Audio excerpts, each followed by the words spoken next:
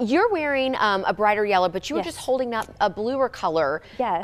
Now, which season are you? So I am a spring. Okay. So I look best in bright, vibrant, 100% and fresh colors. Okay. The winter colors are also bright and vibrant, but these are more jewel tone. The color that you're wearing would probably fall into the winter palette. Okay. But and you also wanted to say that the studio lights that we're under, it's not.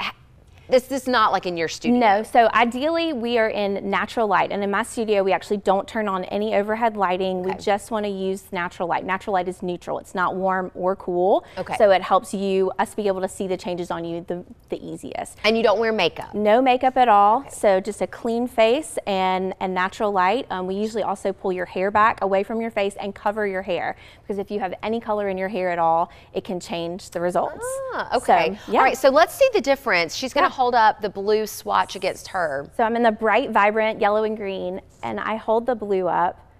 I'm trying to make sure I see the camera right.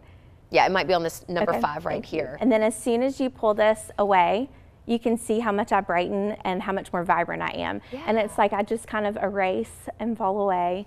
And then here I am, bright and vibrant again. And so that blue is not in your color wheel? This particular blue is not in my color wheel. I have better blues for me. Okay. Yes. I like that. Okay, so what about me? I'm wearing pink. I don't know. Yes. So again, because of the lighting and everything, but this is a rust. So this is a good example of cool versus warm. This color has more blue in it, so it's cooler. The rust is warmer.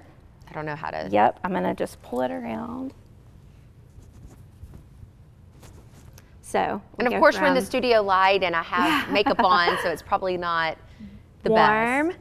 To cool. Ah, so we did see a change. I don't know which one I liked better, but you do change. Absolutely. Yeah, I do like that. And so if your clients will have an appointment and you'll go through all of the kind of color swatches. Yes. And do you start with an assessment of their skin tone? Yes. So we kind of start at like if you are someone who's really fair, we might start with lighter colors, or if somebody has dark eyes, we might start with darker colors. And then from there we want to determine if you're warm or if you're cool. Okay. From there we'll figure out what your optimal color palette is, which season you fall into.